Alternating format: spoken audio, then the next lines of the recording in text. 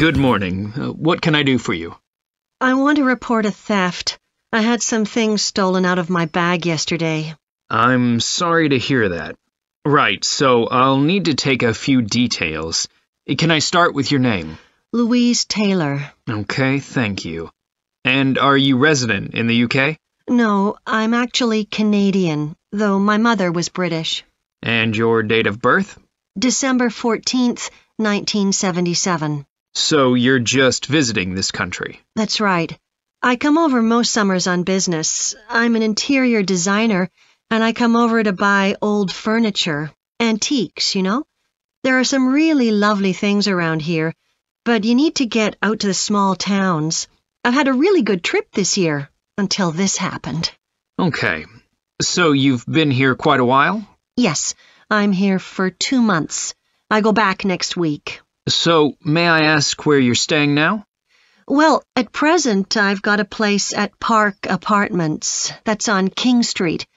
I was staying at the Riverside Apartments on the same street, but the apartment there was only available for 6 weeks, so I had to find another one. Okay. And the apartment number? 15. Right. Now, I need to take some details of the theft. So, you said you had some things stolen out of your bag? That's right. And were you actually carrying the bag when the theft took place? Yes. I really can't understand it. I had my backpack on, and I went into a supermarket to buy a few things, and when I opened it up, my wallet wasn't there.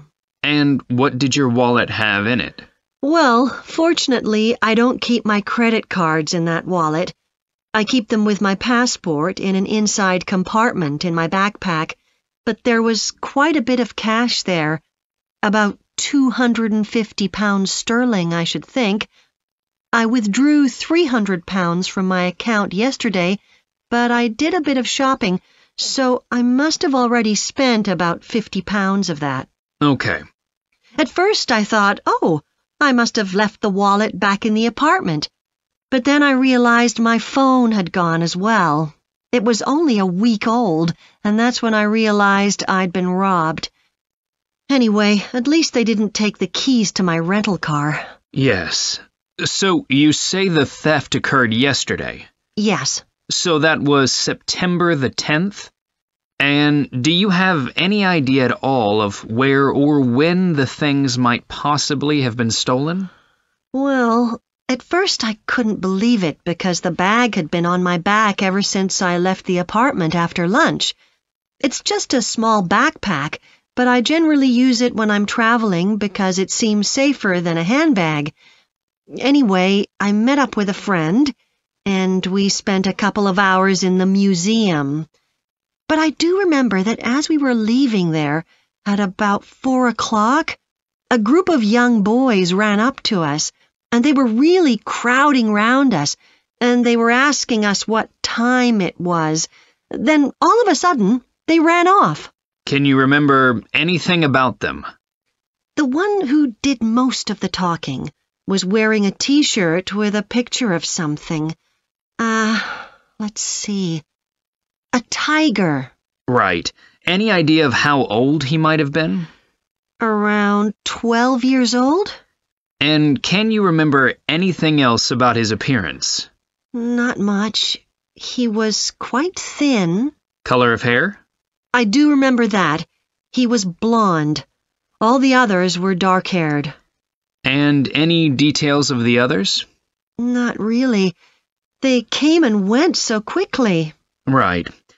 So, what I'm going to do now is give you a crime reference number so you can contact your insurance company. So, this is 10 digits. 87954 82361. Thank you. So, should I contact you? Good morning, everyone. My name's Janet Parker, and I'm the Human Resources Manager.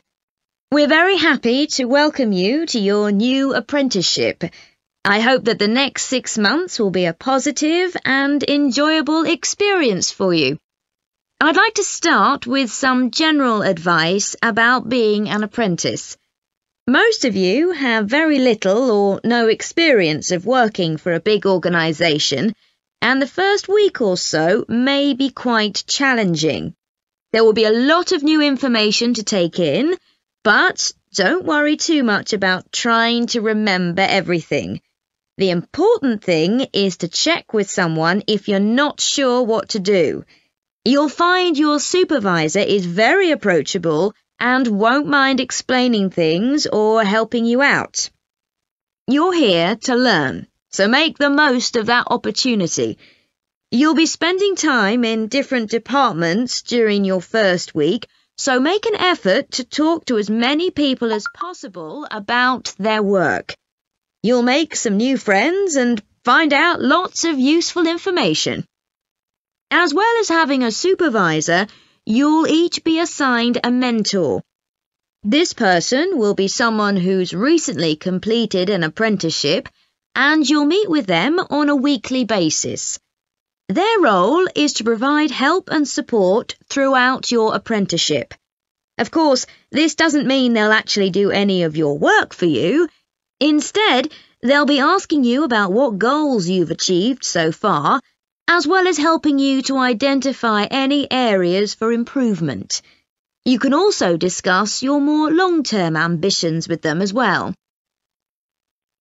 Now, I just want to run through a few company policies for our apprenticeship scheme with you. Most importantly, the internet.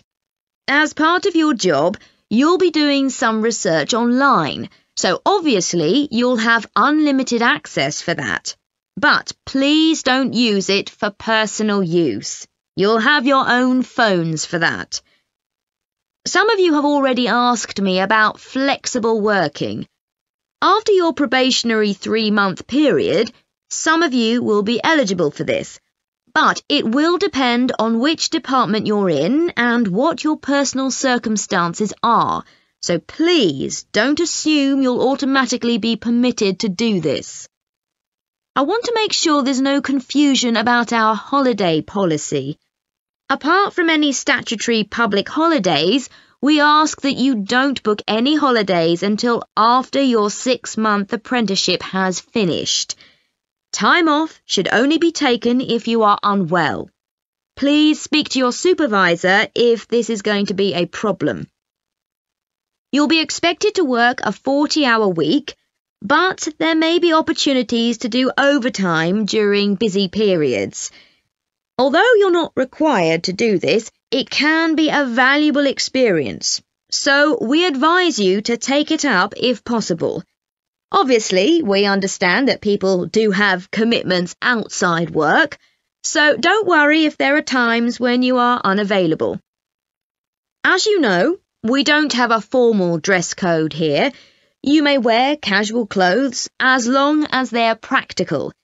And the only restriction for shoes we have is on high heels for health and safety reasons.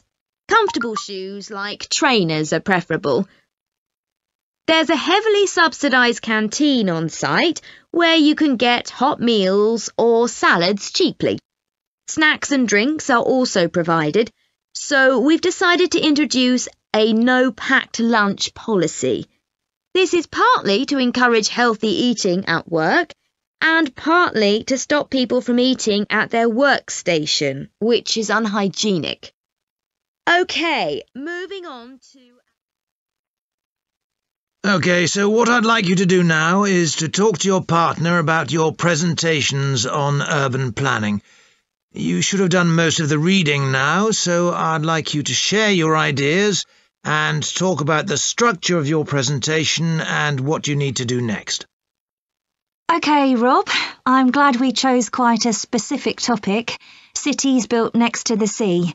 It made it much easier to find relevant information. Yeah, and cities are growing so quickly. I mean, we know that more than half the world's population lives in cities now. Yeah, though that's all cities, not just ones on the coast. But most of the biggest cities are actually built by the sea. I'd not realised that before. Nor me. And what's more, a lot of them are built at places where rivers come out into the sea, but apparently this can be a problem. Why? Well, as the city expands, agriculture and industry tend to spread further inland along the rivers, and so agriculture moves even further inland up the river. That's not necessarily a problem, except it means more and more pollutants are discharged into the rivers. So these are brought downstream to the cities? Right. Did you read that article about Miami on the east coast of the USA? No. Well, apparently back in the 1950s, they built channels to drain away the water in case of flooding. Sounds sensible. Yeah, they spent quite a lot of money on them, but what they didn't take into account was global warming. So they built the drainage channels too close to sea level, and now sea levels are rising, they're more or less useless. If there's a lot of rain, the water can't run away. There's nowhere for it to go. The whole design was faulty. So what are the authorities doing about it now? I don't know. I did read that they're aiming to stop disposing of wastewater into the ocean over the next 10 years. But that won't help with flood prevention now, will it? No, really, they just need to find the money for something to replace the drainage channels in order to protect against flooding now. But in the long term, they need to consider the whole ecosystem. Right. Really, though, coastal cities can't deal with their problems on their own, can they? I mean, they've got to start acting together at an international level instead of just doing their own thing. Absolutely. The thing is, everyone knows what the problems are, and environmentalists have a pretty good idea of what we should be doing about them, so they should be able to work together to some extent. But it's going to be a long time before countries come to a decision on what principles they're prepared to abide by. Yeah, if they ever do. So, I think we've probably got enough for our presentation. It's only 15 minutes. OK, so I suppose we'll begin with some general historical background about why coastal cities were established. But we don't want to spend too long on that. The other students will already know a bit about it. It's all to do with communications and so on. Yes. We should mention some geographical factors, things like wetlands and river estuaries and coastal erosion and so on. We could have some maps of different cities with these features marked. On a handout, you mean? Or some slides everyone can see? Yeah, that'd be better. It'd be good to go into past mistakes in a bit more detail. Did you read that case study of the problems there were in New Orleans with flooding a few years ago? Yes, we could use that as the basis for that part of the talk. I don't think the other students will have read it, but they'll remember hearing about the flooding at the time. OK. So that's probably enough background.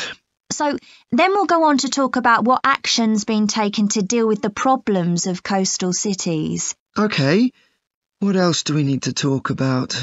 Maybe something on future risks, looking more at the long term if populations continue to grow? Yeah, we'll need to do a bit of work there.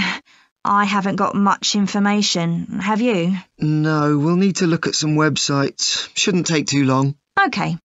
And I think we should end by talking about international implications. Maybe we could ask people in the audience.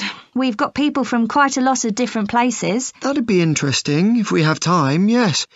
So now, shall we go on? Producing enough energy to meet our needs has become a serious problem. Demand is rising rapidly because of the world's increasing population and expanding industry. Burning fossil fuels like gas, coal and oil seriously damages the environment, and they'll eventually run out. For a number of years now, scientists have been working out how we can derive energy from renewable sources, such as the sun and wind, without causing pollution. Today, I'll outline marine renewable energy, also called ocean energy, which harnesses the movement of the oceans. Marine renewable energy can be divided into three main categories: wave energy, tidal energy, and ocean thermal energy conversion. And I'll say a few words about each one. First, wave energy. Numerous devices have been invented to harvest wave energy, with names such as Wave Dragon, the Penguin, and Mighty Whale. and research is going on to try and come up with a really efficient method.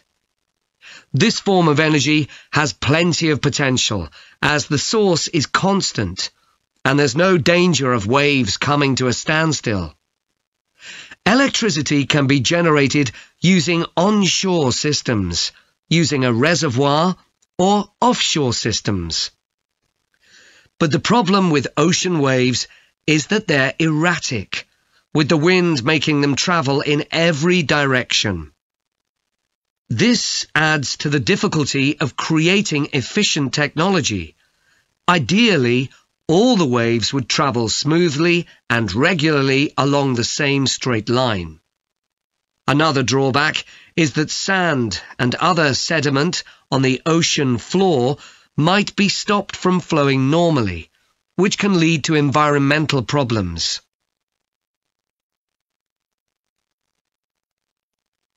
The second category of marine energy that I'll mention is tidal energy. One major advantage of using the tide rather than waves as a source of energy is that it's predictable.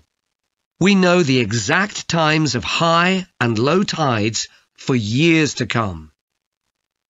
For tidal energy to be effective, the difference between high and low tides needs to be at least 5 meters. And this occurs naturally in only about 40 places on Earth. But the right conditions can be created by constructing a tidal lagoon, an area of seawater separated from the sea. One current plan is to create a tidal lagoon on the coast of Wales. This will be an area of water within a bay at Swansea, sheltered by a U-shaped breakwater, or dam, built out from the coast.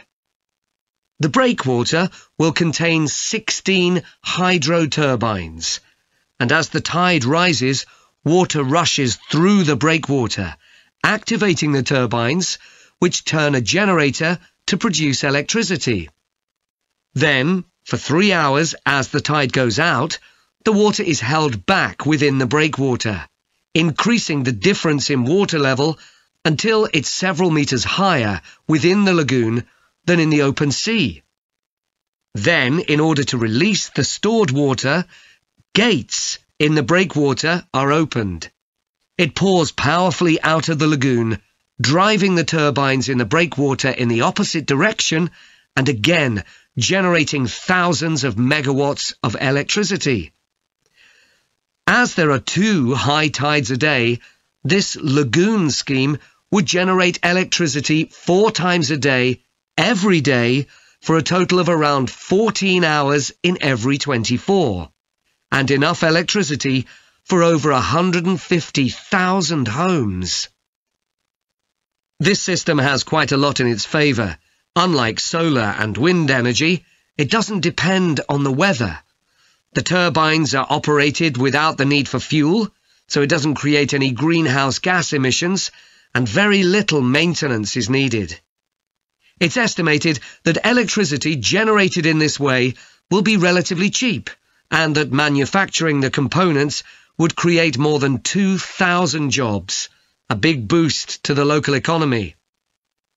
On the other hand, there are fears that lagoons might harm both fish and birds, for example by disturbing migration patterns and causing a build-up of silt, affecting local ecosystems.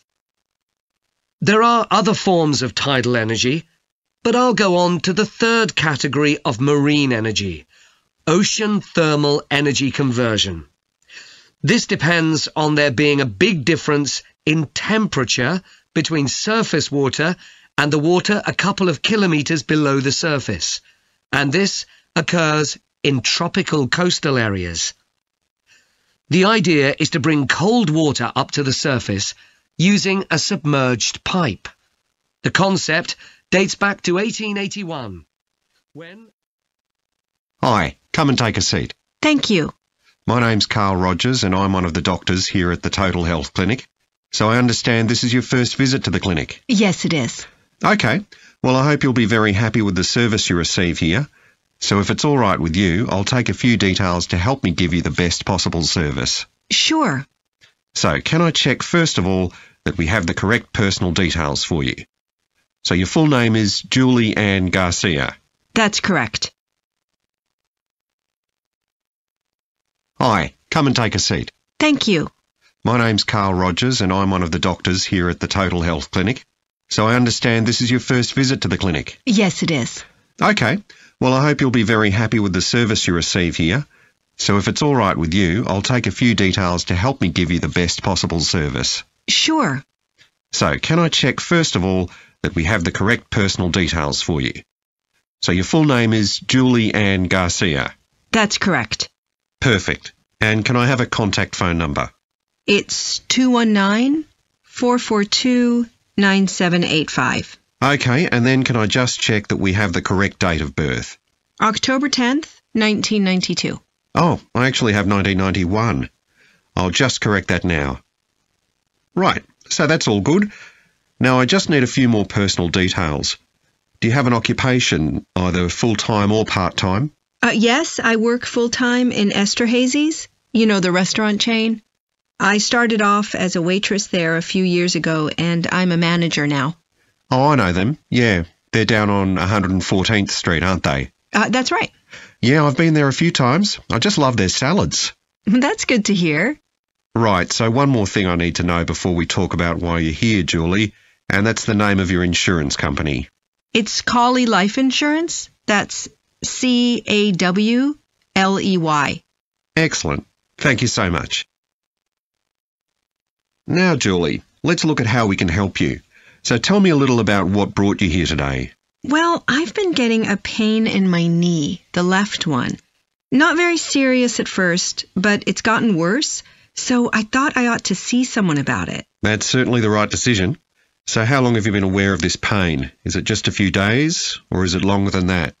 Longer. It's been worse for the last couple of days, but it's 3 weeks since I first noticed it. It came on quite gradually, though, so I kind of ignored it at first. And have you taken any medication yourself or treated it in any way? Yeah, I've been taking medication to deal with the pain, Tylenol, and that works okay for a few hours, but I don't like to keep taking it. Okay. And what about heat treatment? Have you tried applying heat at all? No, but I have been using ice on it for the last few days. And does that seem to help the pain at all? A little, yes. Good. Now, you look as if you're quite fit normally. I am, yes. So do you do any sport on a regular basis? Yes, I play a lot of tennis. I belong to a club, so I go there a lot. I'm quite competitive, so I enjoy that side of it as well as the exercise, but I haven't gone since this started. Sure. And do you do any other types of exercise? Yeah, I sometimes do a little swimming, but usually just when I'm on vacation. But normally I go running a few times a week, maybe 3 or 4 times.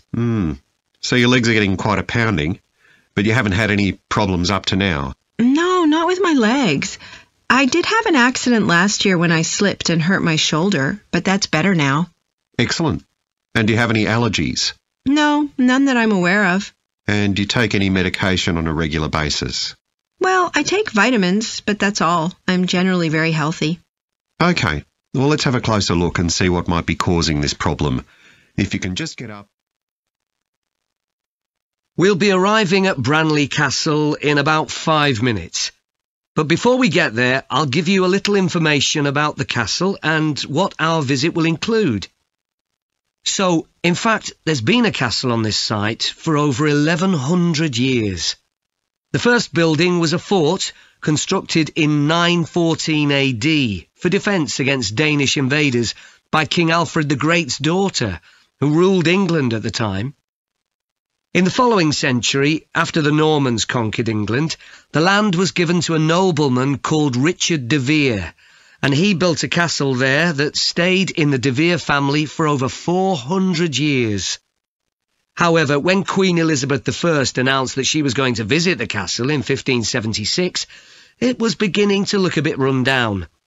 And it was decided that rather than repair the guest rooms, they'd make a new house for her, out of wood, next to the main hall. She stayed there for 4 nights, and apparently it was very luxurious. but unfortunately it was destroyed a few years later by fire. In the 17th century, the castle belonged to the wealthy Fennis family, who enlarged it and made it more comfortable. However, by 1982, the Fennis family could no longer afford to maintain the castle, even though they received government support, and they put it on the market. It was eventually taken over by a company who owned a number of amusement parks. But when we get there, I think you'll see that they've managed to retain the original atmosphere of the castle. When you go inside, you'll find that in the staterooms, there are lifelike moving wax models dressed in costumes of different periods in the past, which even carry on conversations together.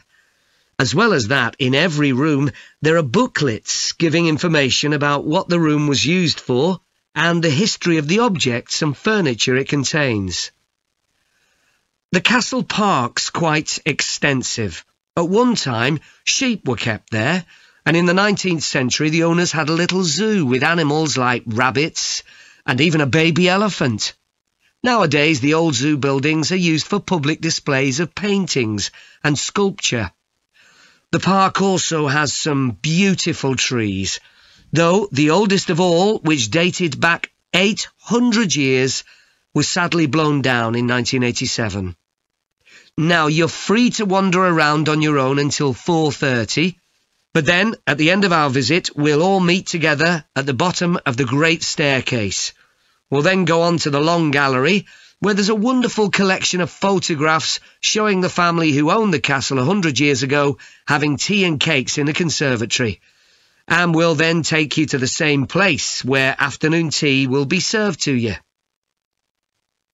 Now, if you can take a look at your plans, you'll see Branley Castle has 4 towers joined together by a high wall, with the river on 2 sides.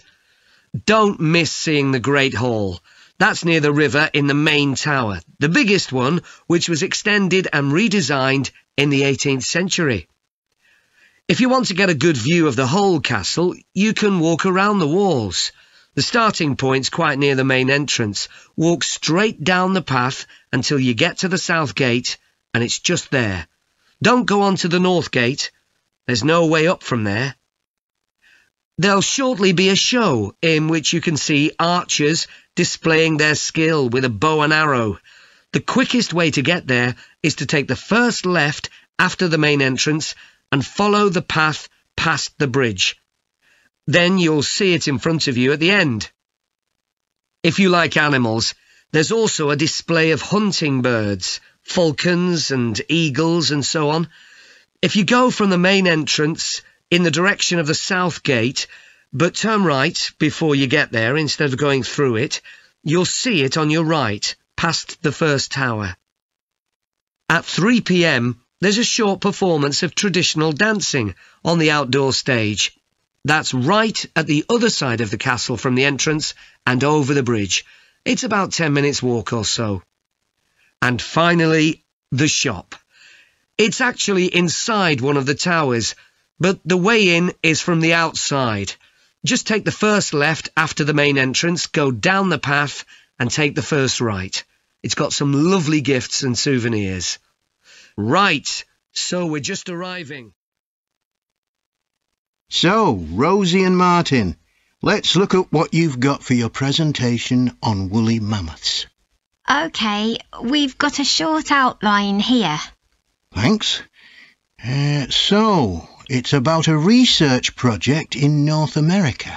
Yes, but we thought we needed something general about woolly mammoths in our introduction to establish that they were related to our modern elephant, and they lived thousands of years ago in the last ice age. Maybe we could show a video clip of a cartoon about mammoths, but that'd be a bit childish. Or we could have a diagram. It could be a timeline to show when they lived, with illustrations. Or we could just show a drawing of them walking in the ice. No, let's go with your last suggestion. Good. Then you're describing the discovery of the mammoth tooth on St. Paul's Island in Alaska and why it was significant. Yes, the tooth was found by a man called Russell Graham.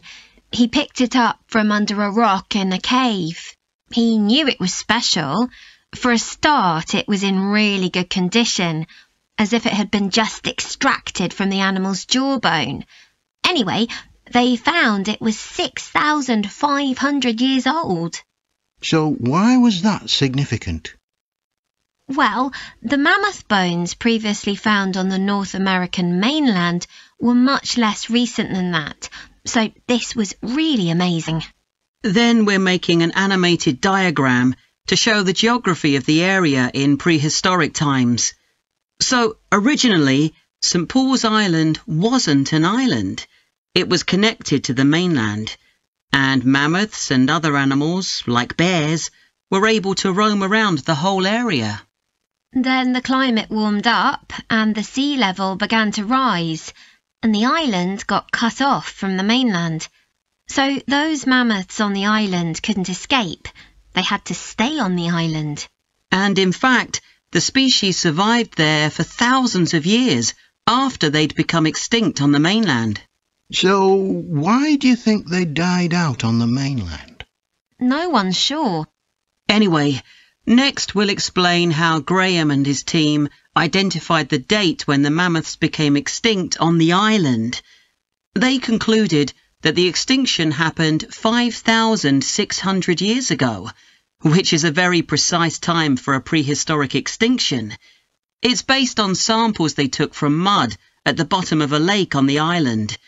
They analysed it to find out what had fallen in over time. Bits of plants, volcanic ash, and even DNA from the mammoths themselves. It's standard procedure, but it took nearly 2 years to do. So why don't you quickly go through the main sections of your presentation and discuss what actions needed for each part? OK. So for the introduction, we're using a visual.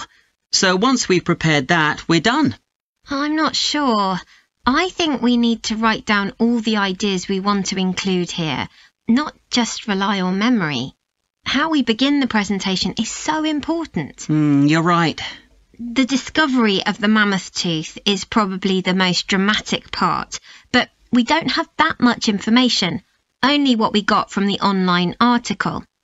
I thought maybe we could get in touch with the researcher who led the team and ask him to tell us a bit more. Great idea. What about the section with the initial questions asked by the researchers? We've got a lot on that, but we need to make it interesting. We could ask the audience to suggest some questions about it, and then see how many of them we can answer. I don't think it would take too long. Yes, that would add a bit of variety. Then the section on further research carried out on the island, analysing the mud in the lake. I wonder if we've actually got too much information here. Should we cut some? I don't think so, but it's all a bit muddled at present. Yes. Maybe it would be better if it followed a chronological pattern. I think so. The findings and possible explanations section is just about ready, but we need to practice it so we're sure it won't overrun. I think it should be okay, but yes, let's make sure. In the last section, relevance to the present day, you've got some good ideas, but this is where you need to move away from the ideas of others and give your own viewpoint. OK, we'll think about that. Now, shall we show you some of the... In this series of lectures about the history of weather forecasting, I'll start by examining its early history. That'll be the subject of today's talk. OK, so we'll start by going back thousands of years. Most ancient cultures had weather gods, and weather catastrophes, such as floods, played an important role in many creation myths. Generally, weather was attributed to the whims of the gods, as the wide range of weather gods in various cultures shows. For instance, there's the Egyptian sun god Ra, and Thor, the Norse god of thunder and lightning. Many ancient civilizations developed rites such as dances in order to make the weather gods look kindly on them. But the weather was of daily importance. Observing the skies and drawing the correct conclusions from these observations was really important. In fact, their survival depended on it. It isn't known when people first started to observe the skies, but at around 650 BC, the Babylonians produced the first short-range weather forecasts based on their observations of clouds and other phenomena. The Chinese also recognized weather patterns, and by 300 BC, astronomers had developed a calendar which divided the year into 24 festivals, each associated with a different weather phenomenon. The ancient Greeks were the first to develop a more scientific approach to explaining the weather. The work of the philosopher and scientist Aristotle in the 4th century BC is especially noteworthy, as his ideas held sway for nearly 2,000 years. In 340 BC, he wrote a book in which he attempted to account for the formation of rain, clouds, wind, and storms. He also described celestial phenomena such as halos, that is, bright circles of light around the sun, the moon, and bright stars, and comets. Many of his observations were surprisingly accurate. For example, he believed that heat could cause water to evaporate, but he also jumped to quite a few wrong conclusions, such as that winds are breathed out by the earth. Errors like this were rectified from the Renaissance onwards.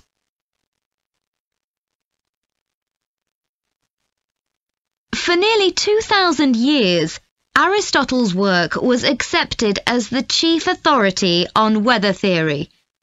Alongside this, though, in the Middle Ages, weather observations were passed on in the form of proverbs, such as red sky at night, shepherd's delight, red sky in the morning, shepherd's warning.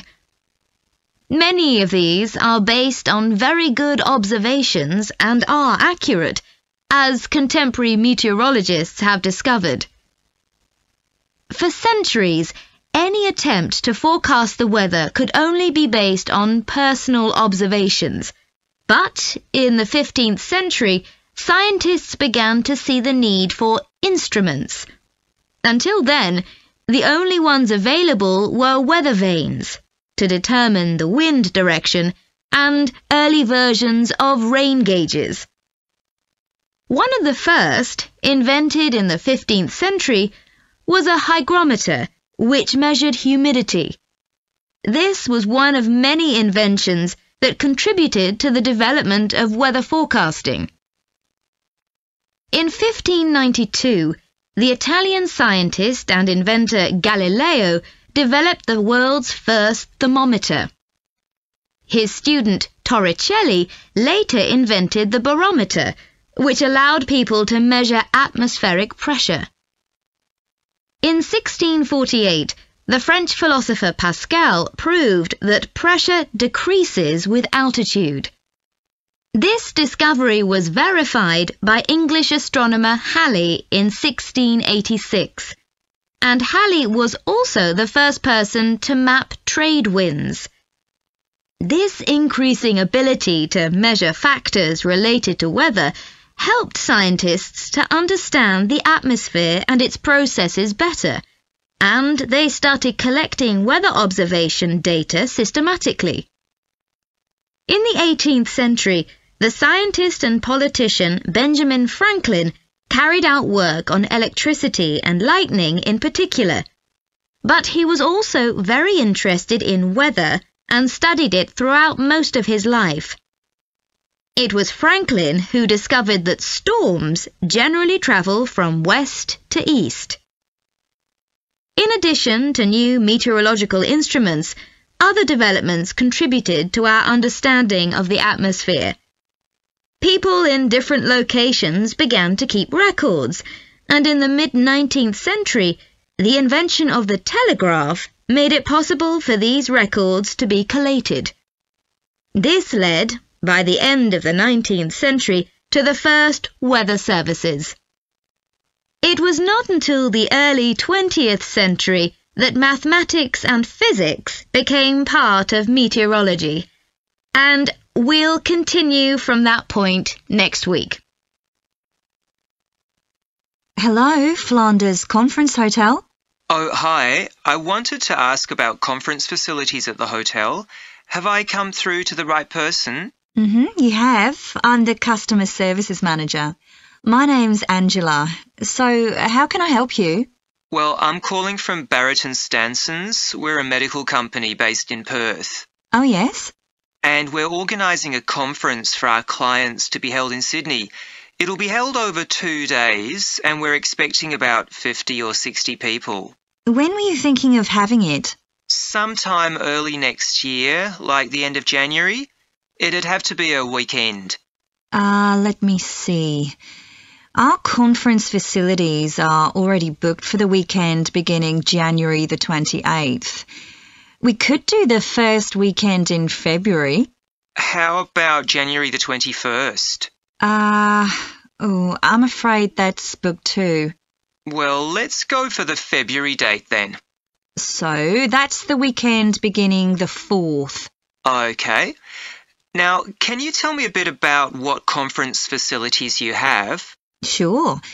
So, for talks and presentations, we have the Tesla room. Sorry? Tesla, that's spelled T-E-S-L-A. It holds up to 100 people, and it's fully equipped with a projector and so on. How about a microphone? Yes, that'll be all set up ready for you. And there'll be one that members of the audience can use too, for questions if necessary. Fine. And we'll also need some sort of open area where people can sit and have a cup of coffee. And we'd like to have an exhibition of our products and services there as well, so that'll need to be quite a big space. That's fine. There's a central atrium with all those facilities, and you can come before the conference starts if you want to set everything up. Great. And I presume there's Wi-Fi? Oh, yes. That's free and available throughout the hotel. Okay. Would you also like us to provide a buffet lunch? We can do a 2-course meal with a number of different options. What sort of price are we looking at for that? Well, I can send you a copy of the standard menu. That's $45 per person. Or you can have the special for $25 more. I think the standard should be okay, but yes, send me the menu. Now, we're also going to need accommodation on the Saturday night for some of the participants. I'm not sure how many, but probably about 25.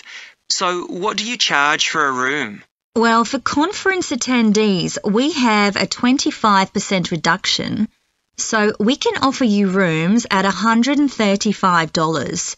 Normally, a standard room's $180. And does that include breakfast? Sure. And, of course, guests can also make use of all the other facilities at the hotel. So we've got a spa where you can get massages and facials and so on. And there's a pool up on the roof for the use of guests. Oh, great. Now, what about transport links? The hotel's downtown, isn't it? Yes. It's about 12 kilometres from the airport, but there's a complimentary shuttle bus for guests.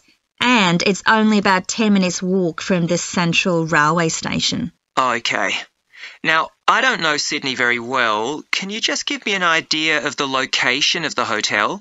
Well, it's downtown on Wilby Street. That's quite a small street, and it's not very far from the sea. And, of course, if the conference attendees want to go out on their Saturday evening, there's a huge choice of places to eat. Then, if they want to make a night of it, they can go on to one of the clubs in the area. There are a great many to choose from. Okay.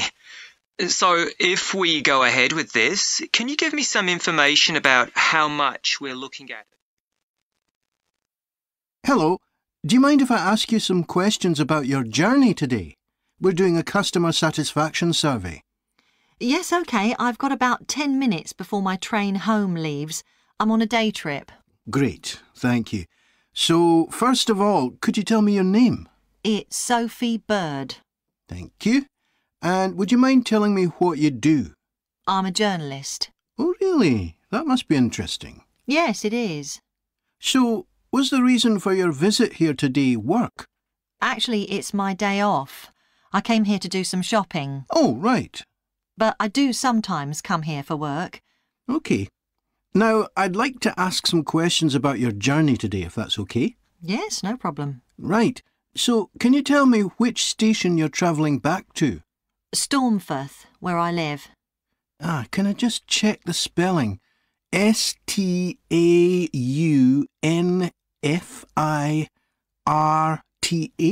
That's right. Mm-hmm. And you travelled from there this morning? Yes. OK, good. Next, can I ask what kind of ticket you bought? I assume it wasn't a season ticket as you don't travel every day. That's right. No, I just got a normal return ticket. I don't have a rail card, so I didn't get any discount. I keep meaning to get one because it's a lot cheaper. Yes, you'd have saved 20% on your ticket today. Oh. So you paid the full price for your ticket?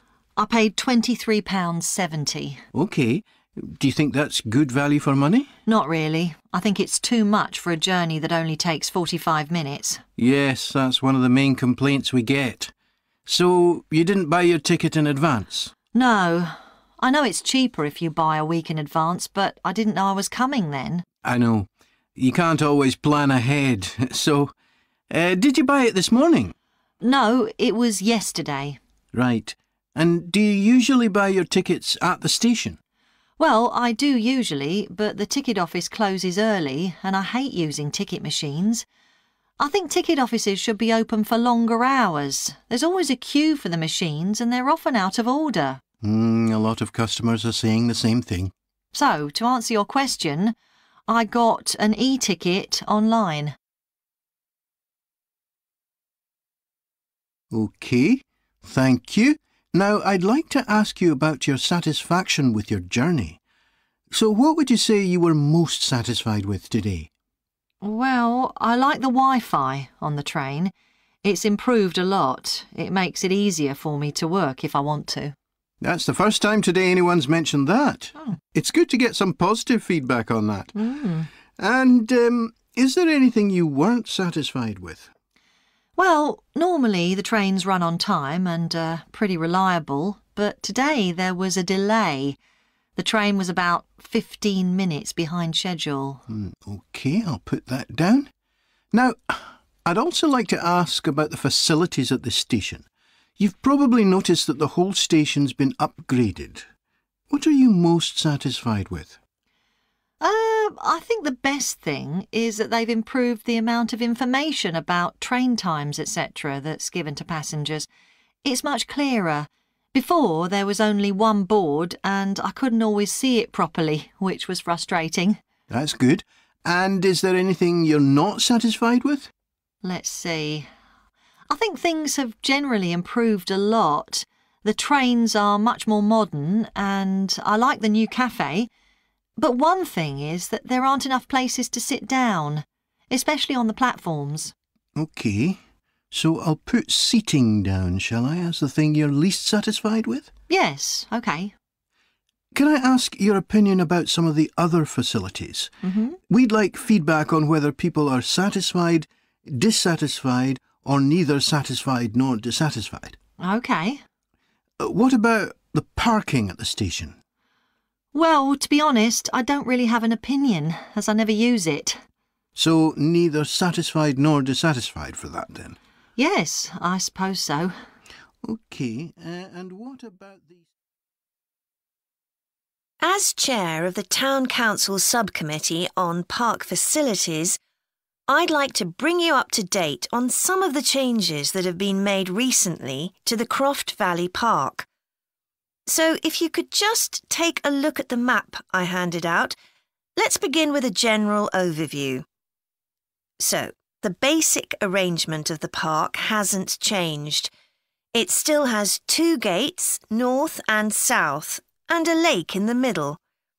The cafe continues to serve an assortment of drinks and snacks, and is still in the same place, looking out over the lake and next to the old museum.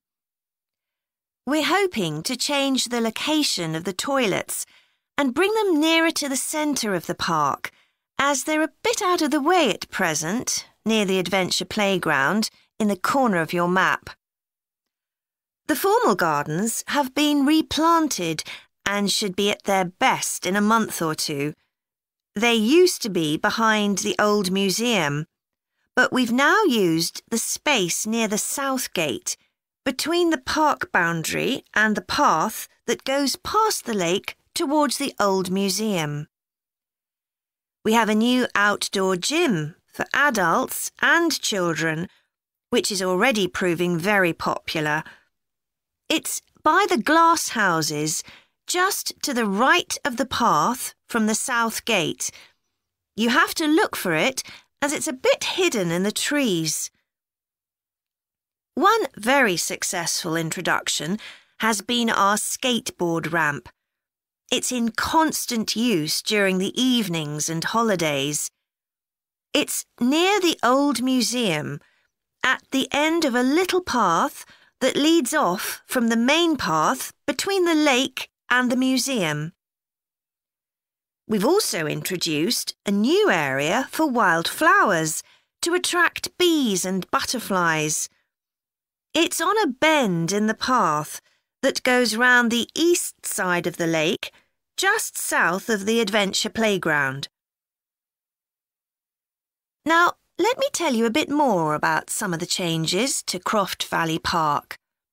One of our most exciting developments has been the adventure playground. We were aware that we had nowhere for children to let off steam, and decided to use our available funds to set up a completely new facility in a large space to the north of the park. It's open year-round, though it closes early in the winter months, and entrance is completely free. Children can choose whatever activities they want to do, irrespective of their age. But we do ask adults not to leave them on their own there. There are plenty of seats where parents can relax and keep an eye on their children at the same time. Lastly, the glass houses. A huge amount of work has been done on them to repair the damage following the disastrous fire that recently destroyed their western side. Over £80,000 was spent on replacing the glass walls and the metal supports, as well as the plants that had been destroyed, although, unfortunately, the collection of tropical palm trees has proved too expensive to replace up to now. At present, the glass houses are open from 10 a.m. to 3 p.m. Mondays to Thursdays, and it's hoped to extend this to the weekends soon. We're grateful to all those who helped us by contributing their time and money to this achievement. The gardens have really been OK, Jack. Before we plan our presentation about refrigeration, let's discuss what we've discovered so far. Fine, Annie, though I have to admit I haven't done much research yet. Nor me, but I found an interesting article about ice houses. I'd seen some 18th and 19th century ones here in the UK, so I knew they were often built in a shady area or underground, close to lakes that might freeze in the winter. Then blocks of ice could be cut and stored in the ice house. But I didn't realise that insulating the blocks with straw or sawdust meant they didn't melt for months. The ancient Romans had refrigeration too. I didn't know that. Yes. Pits were dug in the ground and snow was imported from the mountains, even though they were at quite a distance. The snow was stored in the pits. Ice formed at the bottom of it. Both the ice and the snow were then sold. The ice cost more than the snow, and my guess is that only the wealthy members of society could afford it. I wouldn't be surprised. I also came across an article about modern domestic fridges. Several different technologies are used, but they were too complex for me to understand. You have to wonder what happens when people get rid of old ones. You mean because the gases in them are harmful for the environment? Exactly. At least there are now plenty of organisations that will recycle most of the components safely. But of course, some people just dump old fridges in the countryside. It's hard to see how they can be stopped, unfortunately. In the UK, we get rid of 3 million a year altogether. That sounds a lot, especially because fridges hardly ever break down. That's right. In this country, we keep domestic fridges for 11 years on average, and a lot lasts for 20 or more. So if you divide the cost by the number of years you can use a fridge, they're not expensive, compared with some household appliances. True. I suppose manufacturers encourage people to spend more by making them different colours and designs. I'm sure when my parents bought their first fridge, they had hardly any choice. Yes, there's been quite a change. Right, let's make a list of topics to cover in our presentation and decide who's going to do more research on them. Then later we can get together and plan the next step. OK. How about starting with how useful refrigeration is and the range of goods that are refrigerated nowadays? Because, of course, it's not just food and drinks. No, I suppose flowers and medicines are refrigerated too. And computers. I could do that, unless you particularly want to. No, that's fine by me. What about the effects of refrigeration on people's health? After all, some of the chemicals used in the 19th century were pretty harmful, but there have been lots of benefits too, like always having access to fresh food. Do you fancy dealing with that? I'm not terribly keen, to be honest. Nor me. My mind just goes blank when I read anything about chemicals. Oh, all right then. I'll do you a favour, but you owe me, Jack. OK. What about the effects on food producers? Like farmers in poorer countries being able to export their produce to developed countries. Something for you, maybe? I don't mind. It should be quite interesting. I think we should also look at how refrigeration has helped whole cities, like Las Vegas, which couldn't exist without refrigeration because it's in the middle of a desert. Right. I had a quick look at an economics book in the library that's got a chapter about this sort of thing. I could give you the title if you want to do this section. Not particularly, to be honest. I find economics books pretty heavy going as a rule. OK, leave it to me then. Thanks. Then there's transport and the difference that refrigerated trucks have made. I wouldn't mind having a go at that. Don't forget trains too. I read something about milk and butter being transported in refrigerated railroad cars in the USA right back in the 1840s. I hadn't thought of trains. Thanks. Shall we have a separate section on domestic fridges?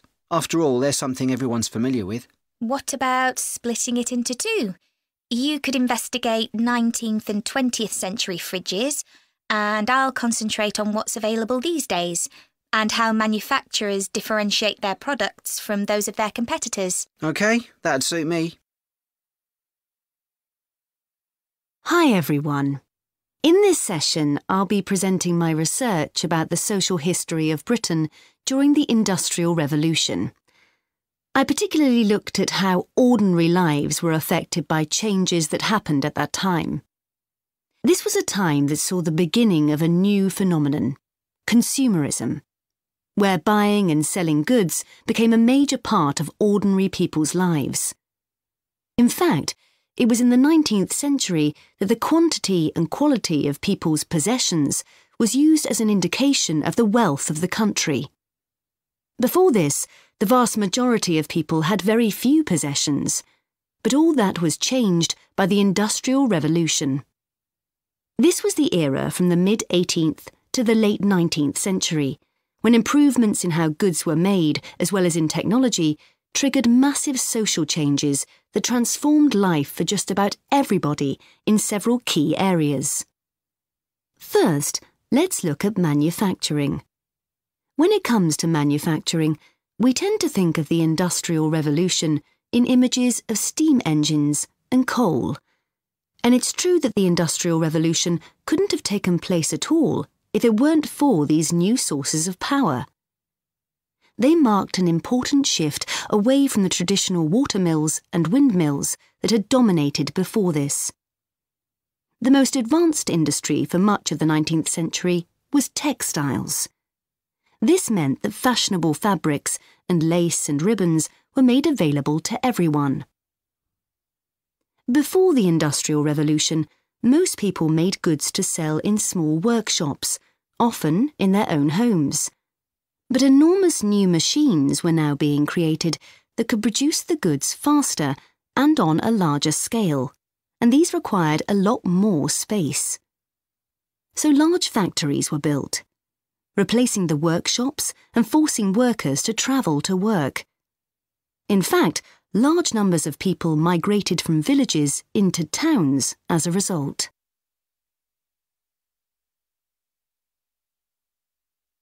As well as manufacturing, there were new technologies in transport, contributing to the growth of consumerism. The horse-drawn stagecoaches and carts of the 18th century, which carried very few people and goods and travelled slowly along poorly surfaced roads, were gradually replaced by the numerous canals that were constructed. These were particularly important for the transportation of goods. The canals gradually fell out of use, though, as railways were developed, becoming the main way of moving goods and people from one end of the country to the other. And the goods they moved weren't just coal, iron, clothes, and so on. Significantly, they included newspapers, which meant that thousands of people were not only more knowledgeable about what was going on in the country, but could also read about what was available in the shops. And that encouraged them to buy more. So faster forms of transport resulted in distribution becoming far more efficient. Goods could now be sold all over the country instead of just in the local market. The third main area that saw changes that contributed to consumerism was retailing. The number and quality of shops grew rapidly, and in particular, small shops suffered as customers flocked to the growing number of department stores, a form of retailing that was new in the 19th century. The entrepreneurs who opened these found new ways to stock them with goods and to attract customers. For instance, improved lighting inside greatly increased the visibility of the goods for sale. Another development that made goods more visible from outside resulted from the use of plate glass, which made it possible for windows to be much larger than previously. New ways of promoting goods were introduced too. Previously, the focus had been on informing potential customers about the availability of goods. Now, there was an explosion in advertising trying to persuade people to go shopping. Flanders claims that one of the great effects of the Industrial Revolution was that it created choice. All sorts of things that had previously been luxuries, from sugar to cutlery, became conveniences, and before long they turned into necessities. Life without sugar or cutlery was unimaginable, rather like mobile phones these days.